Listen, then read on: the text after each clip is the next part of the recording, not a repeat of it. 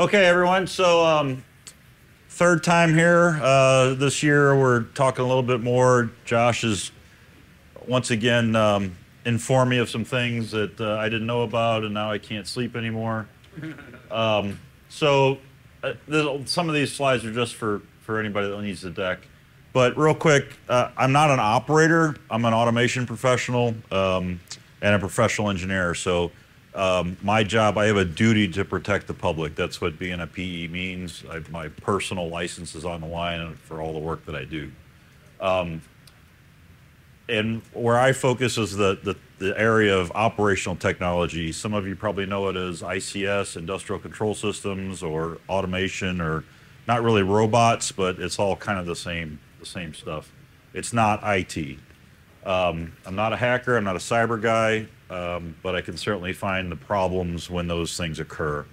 And as 3 or 4 personality profiles have told me, I'm a challenger of basic assumptions. And that's probably why we get along so well. I have 4 basic principles. 1, there is no such thing as an accident. That is an impossibility. Someone has made a decision. Someone has put something in motion to cause an incident to occur. There is no such thing as an accident. People are the asset. So we talk about all these assets and da-da-da-da-da. Unfortunately, the finance people still haven't figured this out. Excuse me. On the balance sheet, you're all our liabilities. I never have understood that, especially if you're a consulting firm. When what you do is sell people, your people are a liability, not on the asset side of the equation. One of these days, we'll figure that out. I'm really excited about cyber from the standpoint that it is the great unifier. It is the one topic that every business division in any company has to get unified on, or they're going to have a lot of problems, right? So I see that as a huge opportunity. And in my opinion, cyber is just one of many, many, many, many, many risks that we have to manage every day. So I think one of the talks earlier was all about risk management. That's really what cyber is. All right, so let's get going here. Let's go on a journey. Let's talk about where we've been over the last couple of years. Where are we and where we're going, and what can we do to change the path? So last year, year before, I think I threw this one up, just to give everybody an idea of just where is it that your water comes from, right? So, and how much we as humans impact that. If you're a climate denier, I'm sorry, science doesn't care what you believe. So the things are that, snow, it's just a big cycle, right? We don't create water. There is no, like, some magical hand comes down and creates water. It's always in cycle. And we contaminate the hell out of it with everything that we do, and we let the ground suck all the contaminants out. We put it back in, and it starts all over, right?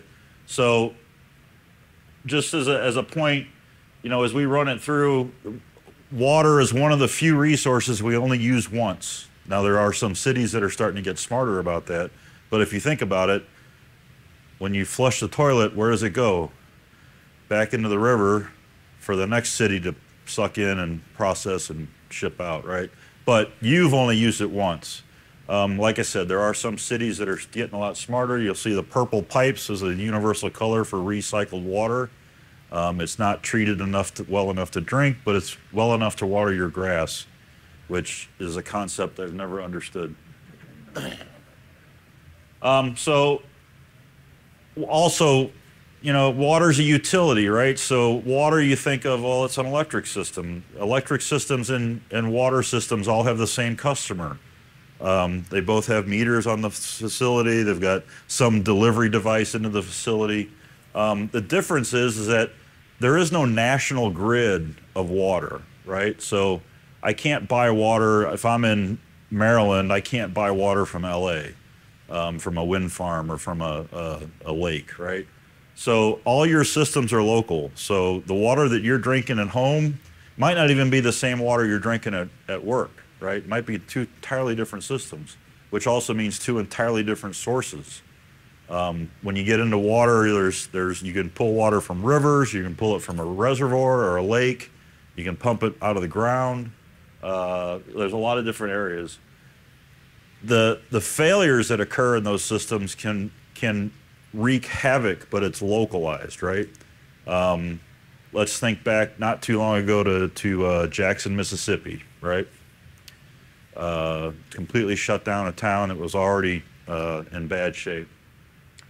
And on the water side, we have to treat the electrical guys, they just pump it to you, and then the electrons go off into the ground and you suck them back later, right? Water, we got to do something with it. We can't just dump it on the ground. We got to treat it, and we've got to make sure that it goes back in a clean environment. So has anybody really, anybody been in water industry or complex manufacturing? So let's talk a little bit about what an OT network might look like, or a water network at a facility, and why this problem is so complex.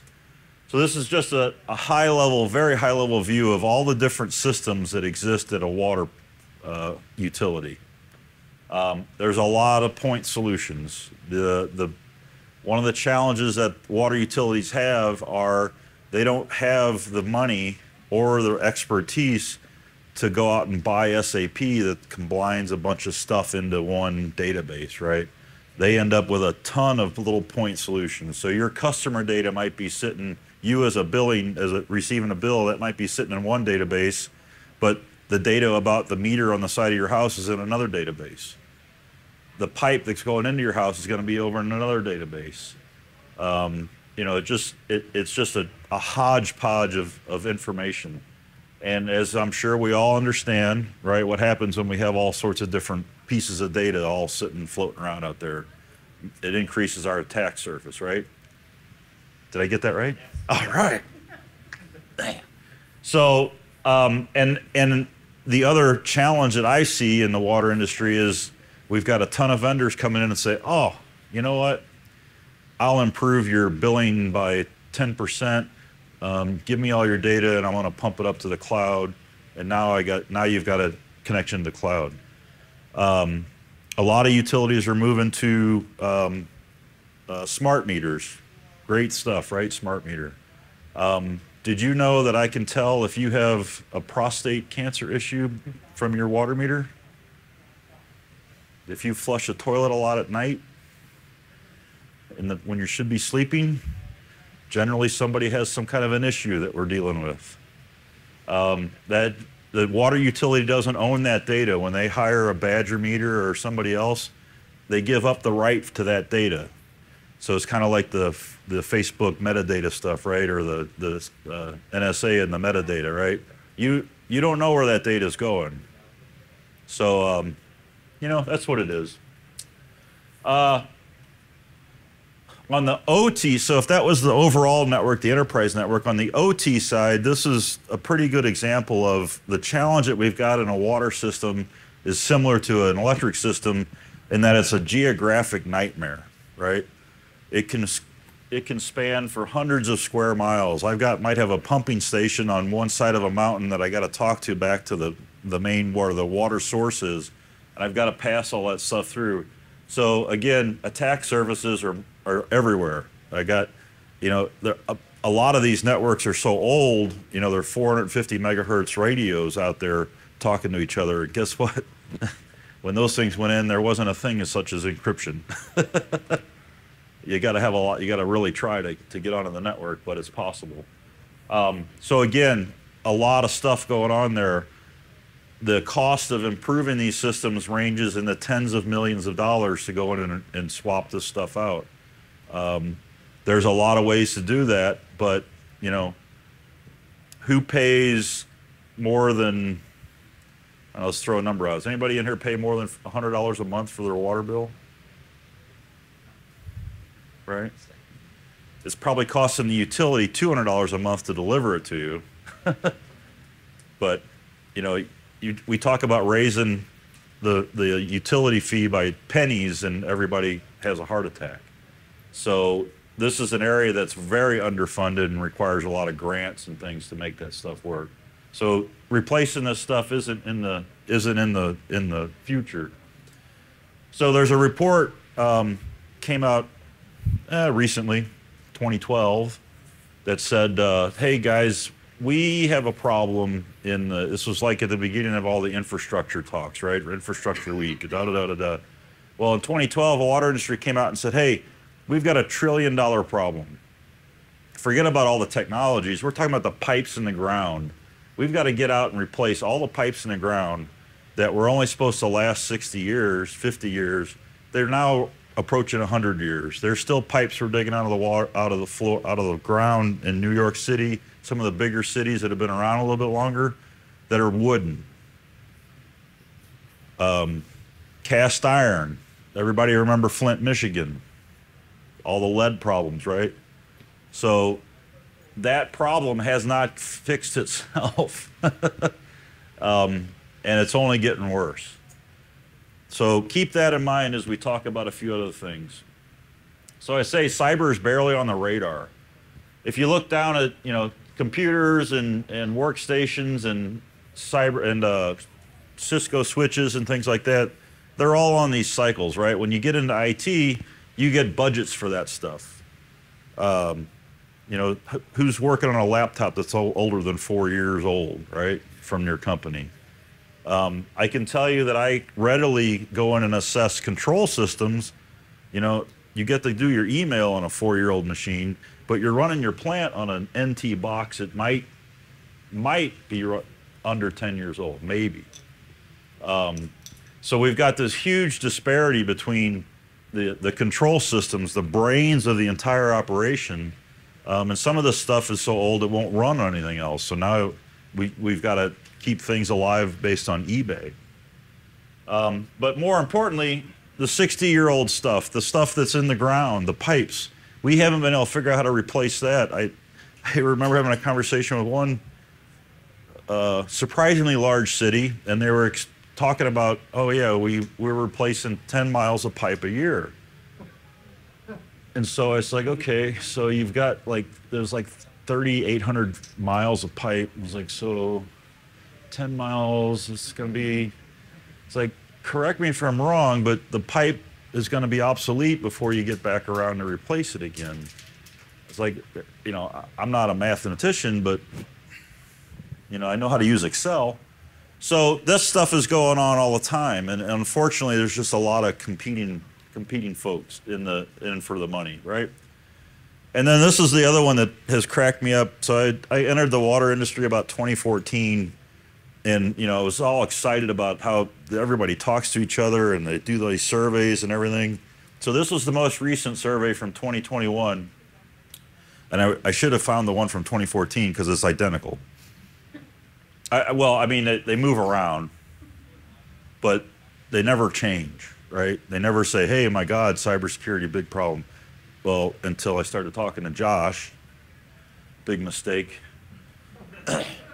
So each year it's the same list, only it's in a slightly different order, right? And it kind of, I started to call it the fad list because it's just like whatever everybody kind of thinks is the issue is what shows up.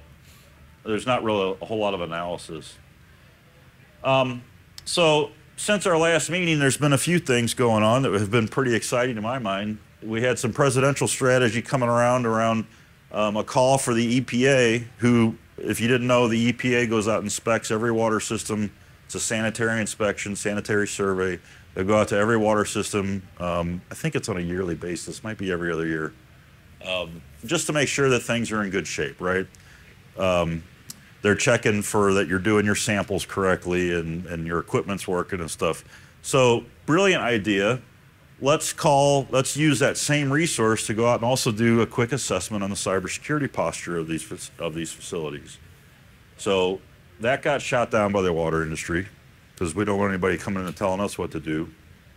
A lot of internal arguments going on about that.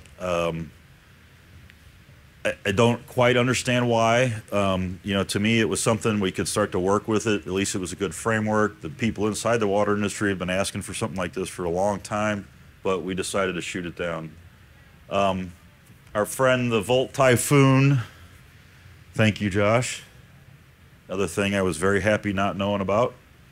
That was been revealed. Does everybody remember the little pump attack on the Israeli pumps that came out a little while ago? We're going to use that as an example here in a little bit.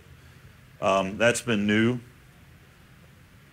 And I'll defer to Josh for this one because I don't know a lot about it, but this is where some of the current thinking on that's really got me engaged about the cascading failures, right? So we'll use that here in a little bit as well. CrowdStrike. So everybody remember? Well, I don't know. So there's a few folks in here that might not know this, but everybody, how many people remember the old saying, "You never got fired for hiring IBM"? Right? We're going to go out and get CrowdStrike because they're the best. And we'll be protected, right? So Ira was talking about earlier about open source, how he doesn't understand why people don't understand open source. I understand it fully. I can't sue open source. I can't transfer liability to open source. Well, if I'm the general manager and I'm trying to figure all this stuff out, and my insurance company is wanting to know what the hell we're doing for cyber, we got CrowdStrike. So, diversification of vendors, I think, is a very important problem that we've got to start dealing with. And then I do agree with Ira's hockey stick thing. Dragos, CrowdStrike, they're not out there to do cyber. They're out there to make money. Let's just be honest about it, right? So, and then this whole concept of cascading failure across sectors, we'll do a little bit of exercises on that here in a minute. So, is everybody following this concept? Any questions yet on where your water, kind of shape your waters in before I roll into some exercises? Does everybody know where your water comes from? Is it wells or aquifers or a lake or a reservoir? You know what plant it's coming from? You know how old your pipes are? This is all publicly available information. You can go and ask for it. Okay, well, we'll keep on rolling then. Ready for the audience participation? Did I cover everything? Keep going. Okay. So let's get into some of this. What is a cascading failure? Anybody? Don't look. Right. Keep that.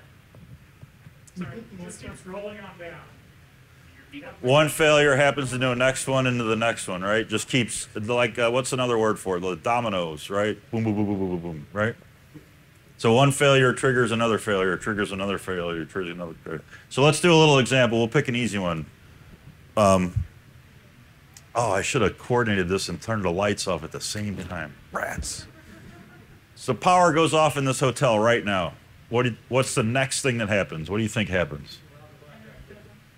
What was that? Generator comes on. But what's the generator going to run?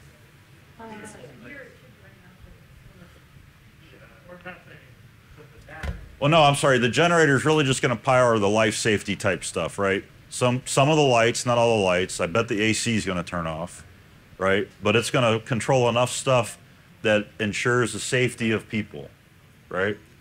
That's all the requirement is. You don't have to keep the cash register on, although I'm sure they do here. That's life safety to them. So you kind of get that process, right? So the generator comes on. What do you think else is going to happen? We're going to escort us out. All right, there's going to be something happen with people, right? Do you think there? I'm sorry?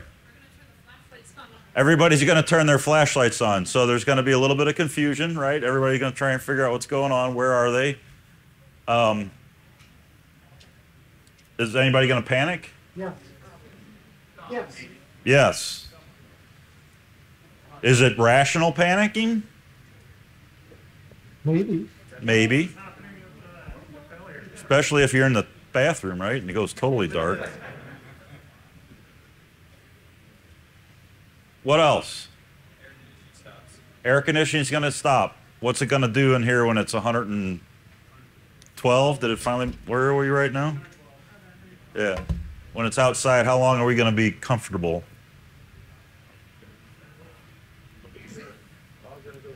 So I can keep asking, what else is going to happen? Elevators. Throw them out here. Elevators will fail. Elevators will stop. Elevators will likely stop. And that makes sense, right? If they're supposed to, you're not supposed to use an elevator in a fire, so it's kind of the same thing. Do you think there's going to be any notifications that go out? Maybe. I bet the fire alarm. I bet the fire alarm will probably call out, right? And say, hey, we've lost power. We'll need help of some kind. They're eventually going to move people to a different hotel. Maybe. Let's say it's a long outage, right? So it's longer than a day. I doubt I doubt anybody's going to let somebody sleep in a 112-degree room, right? So yeah, there'll be a pretty big mass evacuation. So can we all say though it's going to be pretty controlled? I mean, there's no real life-threatening emergency going on, right, at the hotel, unless somebody gets trampled for a mass panic or something, right? What was that? I'm sorry. The hotel doors may or may not open. Oh, yeah. Well, and in fairness, there's a mechanical piece to that, right? They all have breakaways. So I don't know if you noticed that, but every one of those doors will break away. So I would argue that there is in fact potential for life-threatening issues, because if you have people who are on insulin, if you've got people attending this convention or in their rooms and they have insulin and they lose their fridge, they're going to need to go to the hospital or they're going to die, right? interesting. So we might have all of a sudden a real supply problem, right? All of a sudden, a bunch of insulin that's in these refrigerators is going to go bad. Well, they got to go replace that from somewhere. Great. Well, sorry, now that you mentioned that, thank you for the fridge. I was going to say, you have all the restaurants here. You have everything that depends on. So all that food's going to spoil. Not to mention the casino. They'll lock up the trays, so there won't be any more income coming in. So. Good. Yeah. But, yeah. Everybody who has money stuck in the machine is going to want. Everybody's going to want their money back on their machines that are, right? I won this. What happens? That could be turned into a panic attack. As someone who lives in Houston and spent 9 days in July without power in our area. Deregulation at its finest. Although in all fairness, I have a whole house generator, so my house is air conditioned. But here's all the little things that people are bringing up. There's a ton of disassociated that cannot be centrally managed issues. The city can manage some things, traffic lights. The city can manage some things, getting gas to gas stations. The city can't manage insulin, people going to the ER. The city can't manage all sorts of tons of different things. And so one thing trips off a wide variety of unmanaged events. And there's where your real mess becomes. He's not a plant? Okay. You had one? I was going to say, well, first 9 days is a really long time. Yeah. But I mean, like, I've lived in New York City for 27 years. And we had a blackout in 2003. Sorry, I was going to say I lived in New York City in when the big brownout happened. There was a big blackout in 2003. Yeah. The city did not panic. I mean, everyone kept their cool. Granted, the power went back on about 6 hours later. The stores were giving away ice cream. It was kind of a carnival atmosphere. It was a nice sunny day. Yeah. It wasn't like there wasn't a storm bearing down on us. Right. But the mass panic that you might envision, that doesn't really happen. We didn't even have looting this time. We did in 77. But this time, things are pretty cool. Now, 9 days, that might be different. Right. Right. Fair point. So, yeah. This is good. Local perspective? Yeah. So all the hotels are on solar grid. That they went off the main grid. I think it was 4 or 5 years ago. So they're on their own grid. They all pay for solar power. You'll see them out in the desert. Different places. Kind of a good idea. Also, we're a #1 destination, terrorist city potential. So we have systems. You got a lot of #1s going on here. So in a regular place, yes, very much. But and then as far as people panicking, how many were at DEF CON last year? How many were at the bomb threat last year? Like, no one panicked. Everyone was just like, okay, I'm going to leave. So what you'd also would see immediately is there's a lot of plainclothes officers. There's also a fire station on the strip, which would immediately all go into enact until they know it wasn't a terrorist event. Great. You're all falling into my web. Coming over here. So I think it's fascinating and worth punctuating that it really matters how long the downtime is. So we can usually have a downtime tolerance and a recovery time objective, but most of these infrastructure plannings are not really thinking through how bad it can get. And then on the solar panel thing, I'm going to call an audible and give this to one of our future speakers. So for one hotel, fair enough, there might be a backup generator. For the rest of them, the way the grid is set up around the strip, there's small pockets of microgrids that would kick in for maybe 4 hours. Right. But other than that, the solar can't actually, this is one thing that's actually caused fights and riots in other cities, is people believe that their solar is going to give them backup generation. They were missold it by a whole bunch of installers over the years. I'm going to get murdered for saying this by someone. But yeah, they missold it over the years, and so people started to believe they'd spent all this money on backup generation, and it was actually just a solar plant that couldn't do it.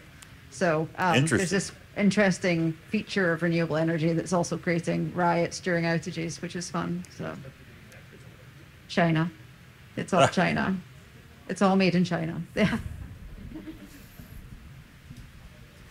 So what are some common themes there? So the duration of the outage matters, right? How impactful it is to life, it matters. Size, like geographic area. Size, I won't say that.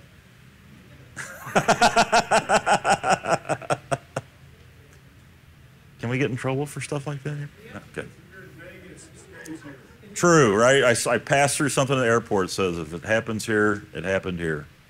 The question of how long is it known now? That's a great point, right? So when it initially happens, there's a bunch of people that get deployed to start figuring that out, but that's, that never really gets out there. It's like sitting at the gate. It's like, what's going on now? So for the folks on the video, the statement that Art made, which was very profound, sorry. Yes, is that when the event happens, while you're in the event, you don't literally know the duration of the event. Right. And people get mad generally when they don't have a planning horizon because they don't know if they should stay or they should go, or if they go, where should they go? Yeah. Yep, that's a great point. And the other part that I'm not sure is a little more difficult to pick up on, and Josh has educated me on this. The other thing that we're relying on there is that the people that we're relying on aren't living the same thing that we're living, right? So the firefighters have a place to go that has electricity and air conditioning. The hospitals, all those folks have a place to go and come back to work and help us out. You had another point? We believe that. We believe that. The city of Houston found 9 fire stations in which the backup generators weren't even installed. So they were there. So repeat that in Houston. So what he was saying was that the city of Houston discovered nine fire stations physically had generator, but it wasn't installed. Perfect. I would say a big component is regulations in the city that you live in. The regulations in the city you live in. AC here is critical. Yeah. Really? Okay. So you gotta repeat it. So, So the regulations in the city you live in can also impact this. In the case of Vegas, air conditioning is fairly important. Hey, one thing people who won't have power is the linemen or line workers' families is usually one of the more interesting. If the whole city was out, the people that actually need to come and probably fix something and check what's gone off generally also have families who will be stuck with nothing. And so we're getting there. Distracting. Now the web is starting to get bigger. Yes? I don't think I've heard it. First thing I want to do is look at my phone to see if I have a signal. Because if I have no signal, that means that they're actually just the thing. So the first thing that might lead to some panic is whether your cell phone still has coverage, right? So whether the tower is still alive. So how big is this outage? Kind of to add to the the point of the person over there that mentioned it and the regulation is this past winter had a outage on the coast in Oregon, and when my coworkers with their solar that they were promised would work during the outage, which was about a week, found out as soon as power went out that the converter wasn't set up to flip over to the backup, but it had never been tested. And I think that kind of goes to a lot of the points of there's no testing in a lot of it. Right. Good point. So a false sense of security. All right. So I'm weaving a web here. So let's take in a different scenario. So let's talk about the Cyber Avenger attack. So some pump controller, I could care less where it was made. I couldn't care less where it was made. So let's just say some device. I think we talked a little bit about that with the tractors earlier. Some device is out there, right, that somebody's embedded some software into, and they decide one day they wake up on the wrong side of the bed and they turn it all off. In the OT world, the common, well, the best thing that we normally do is we just start replacing stuff. So let's say this is a CrowdStrike level controller. So everybody's got 4, 2, 1, whatever. So these things fail. We can probably get by. There's portable generators, portable pumps. The water industry's got a lot of backups. So we can probably throw something in there for a little while. But we need to replace this controller. So we're going to call who? We're going to call the person that gave it to us, right? Installed it for us. So they're going to need, okay, so now I got this, all of a sudden, this tiny little company that probably doesn't have, you know, who knows where they're made, but all of a sudden they're going to get hit. So we're talking supply chain. So let's start thinking about what happens in a supply chain around something like this. So are they going to have 100 of these things? Are they going to have 2,000 of these things sitting around? Most likely not. Lead time, how long it takes them to produce a specific unit.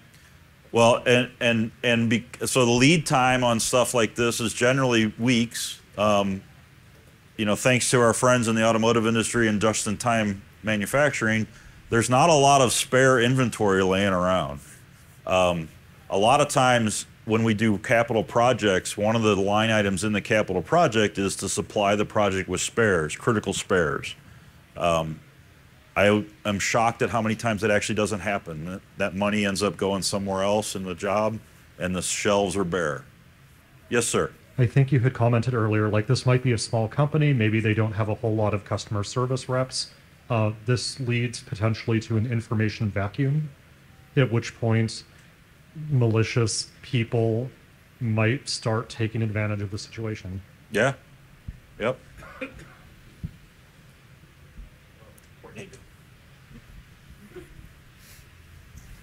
Now, I know this is a hypothetical, but if I recall, that compromise or quote, scare quotes hacking was a password of 1111. And couldn't we assume that if it's replaced by the same manufacturer that the new replacements also have said flaw? Information vacuum. Do we even know at the time, did we even know what it was, right? We just knew that this thing was acting up. And this, if I recall right, this actually didn't cause any damage. This was a threat that came up, and I think one utility or two utilities actually had a problem. I want to bring you back to your earlier slide about how many little water companies there actually are. This is not dealing with big water companies. This is dealing with literally, right there, 151,000 different water companies. How many of those, and this is a question for you because you've been there, would they even know what sub and what year installed that stuff? So do they even know who to call? Do they even know they have a problem? Exactly. Short of, oh, it's not working. Now I have to go get someone like your company to come out and figure out why it's not working. Right. And it's kind of like when air conditioning season starts anywhere in the country, HVAC companies are like, ka-ching. That's a great point. So anyway, what I was trying to do here, think of also the toilet paper crisis, right? There was no real toilet paper crisis, but we sure as hell manufactured one. Right? And out of what? What, did somebody else have a, sorry, that you in the blue shirt? Yeah, so I actually know that we found this one with the pump controller is, if that's, so with the pump controller, if that's the one model that's everywhere, then everything that's in stock is also that one model, which means your supply chain problems just your supply chain's junk, is just right? is gone, which Right. means you have to go back to manufacturing, Right. And redesign something or whatever. And then workarounds. And then the issue with the paper, the toilet paper, there was plenty of toilet paper. The problem is it was in the wrong format because they had the toilet paper that went to corporate locations was in excess. They had Big way giant rolls. too much of it. Yeah. But the toilet paper for home use was there was actually a supply issue. Right. Because of where people were using it. Yep. So just trying to get us to think a little bit about supply chain. So the first scenario was thinking about the people and what is going on in your world. This one's a little bit about supply chain. So guess what? Let's bring them all together. So City of Las Vegas, a smarter presenter would have looked this up before the presentation. I know there's the city has one major utility, but let's just say that the whole thing fails. Now, how could it fail? Funny you should ask.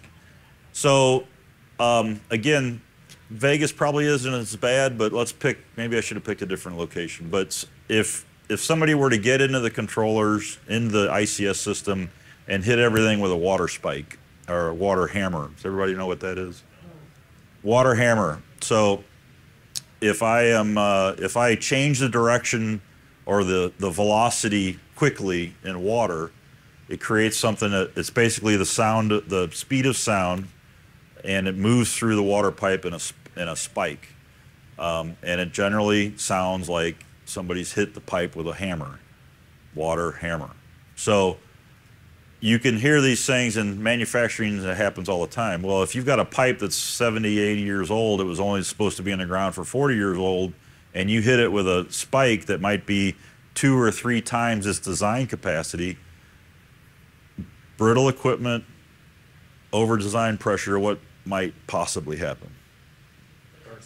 Poof, right?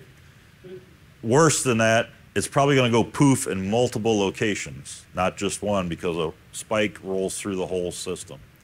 So that's the water hammer, right? So everybody learned a little process today. They'll be on the test. Lock the door. So what we've got to do then is say, okay, well, how big of a deal is it to create something like that? Well, I could use a pump controller. If I'm flowing and I'm keeping pressure, average water pressure at somebody's house is about 60 pounds.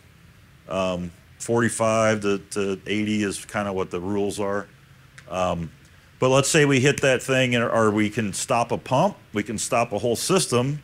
So going from 60 pounds to 0, or 0 to 60 pounds, either way can cause a problem. It's going to be a lot easier to stop it. So we could stop it, we could close a valve and send the shock wave through the system. Either way, we can create some pretty big problems, right? So I don't want people to think that this isn't something that can happen. This is something that can happen. There's a lot of equipment in place to keep these things from happening. We put devices on valves so that they close very slowly, regardless of what the control system's doing. So there's a lot of mechanical things in place, but it can happen. So let's just say we take out a couple of the big mains that are feeding the whole system, right? Or we take out a couple of plants. So Josh has been wanting to talk about this for weeks. So let's start down the process. So there is no water. Turn on the tap. We're all going to have water for a little while. We're going to be able to flush the toilet for a little bit because gravity is our friend in water, right? So the reason we put water towers up,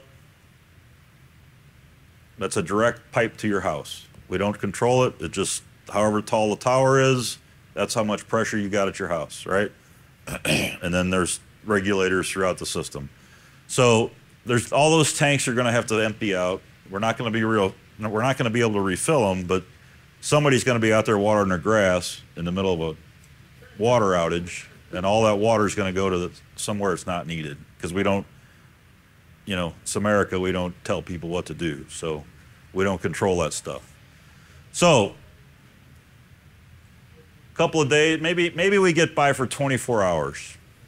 Let's just say that we get by for 24 hours, and now you turn on the water faucet and it's done. What happens next? So you don't have water at home, you don't have water at the office. Who else doesn't have water? Restaurants. Restaurants don't have water, so electricity's still on, so the food in the fridge is okay, but you can't wash it or clean up or anything. Fire hydrants don't have water. Guess what? Your fire hydrants, guess where they're fed from? Same place as your house. I got one for you, Dean. Sir. The data centers that need about 5 million gallons a day. There's a couple of major hubs here. Those servers can't run without water. Agreed. Yes. I will just make it simple. Yes. So data. So this concept of losing your tower might be a real possibility. My Water dentist cooling. office will close. Why would your dentist office close, David? Because without water, the nice person can't spray water into my face as they clean my teeth. Okay. Fair. So they'll close. Yeah. And my teeth will not be clean. That we don't want that. No. They will probably shut down the airport. Airport's going to shut down. You can't run an airport without an air crash rescue, without fire trucks. And if fire trucks don't have water, they can't make foam. And if you don't have a fire department, you can't run commercial airplanes. What would happen here at the hotel? We'd all cook. No AC, no restaurants. No AC, no restaurants, no fire protection. Are you going to be able to occupy a building without fire protection? Firewatch. With Firewatch, but most people are going to want to check out and go where? So that's not going to work. So where are they going to go next? Rent a car. Do you think there's enough rental cars here? Somebody said one word. It was a very important word. Started with an H. H. What? Sorry, what? Hospitals. Hospitals. So we can't run a hospital without water?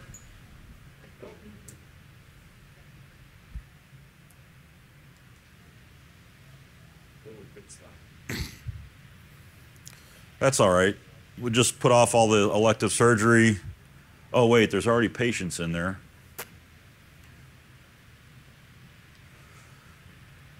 So all the people that we were relying on to help us evacuate from here, they don't have water either. Dehydration, population. Population, what was that? So we'll be able to use up some drinking water bottles for a little while, right? So Christian's hopefully going to double click on this in his talk, but not only does the hospital come to a screeching halt pretty quickly, but the surrounding population gets dehydrated and needs medical attention. So decreased capacity combined with elevated needs. Right. So now do you start to see this cascading failure scenario, right?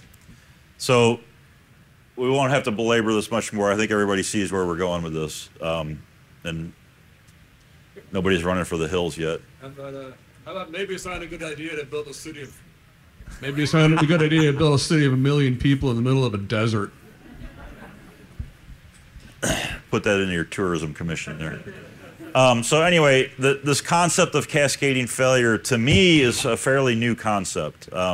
We've all talked about our individual sectors having problems and what that does. I think COVID and some other things and some of the advanced thinking that Josh and his guys are doing has been pretty interesting around this. So just talking through some demand side users. So we lose the water plant, we lose our source of water. Residentials, you're no longer going to be able to have potable waters or sanitary water. Commercial buildings, industrial, energy, not going to be able to necessarily make water or make electricity for a while. After a period of time, even the data centers, they've got reserves, right? They're not making new water, but eventually those reserves are going to evaporate. It rolls down. So I wanted to show a couple of things. So domestic water use in gallons per day, over here on the right.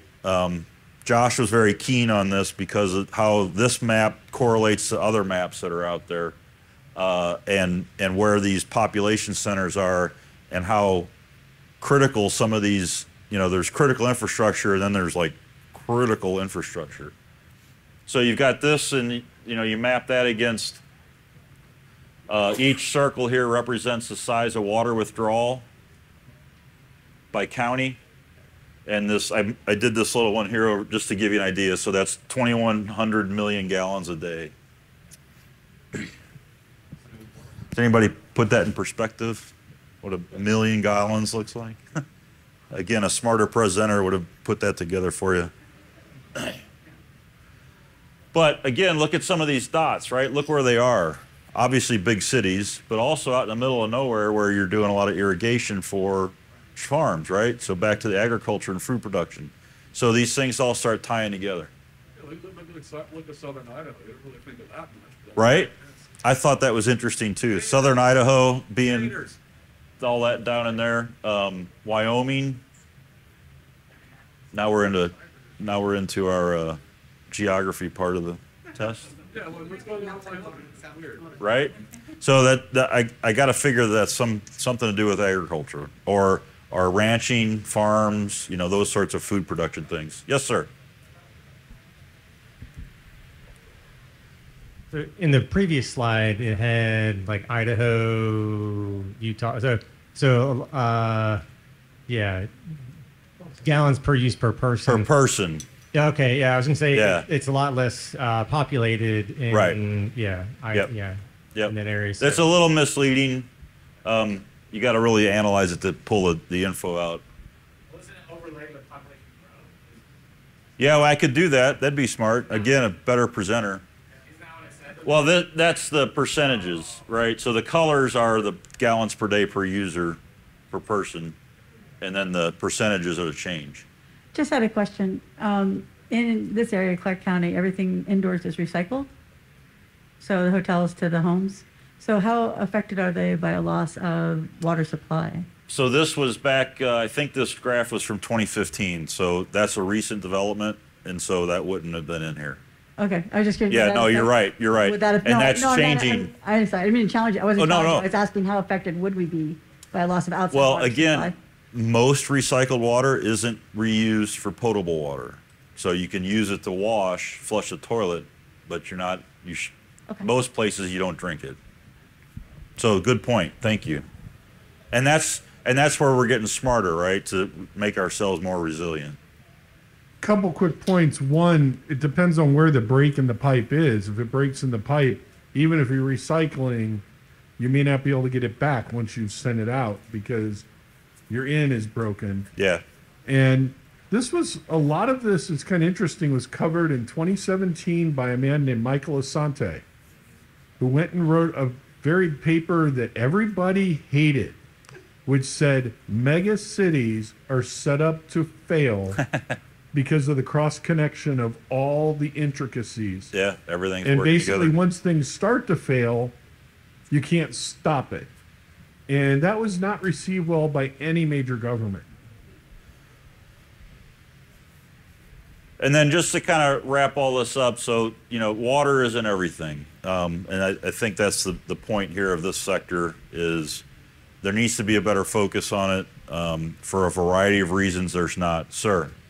Just before you leave that last run there, one of the things I'm still trying to learn, I think this analysis of like consumption versus dependencies versus nexus with food or healthcare is really important. And going to be looking at that with the next 12 months or so. Yep. The part I don't have a good feel for yet is if there are bursts underground, older pipes, what is our best case recovery time? And that's for one city. But these types of flaws are present in the supply chain for most cities, most towns.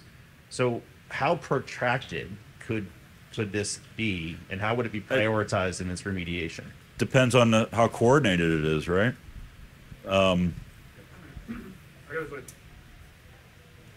I live in New York City, and we have water pipe bursts like every 2 weeks. It is a very common thing because the pipes are very old. Right.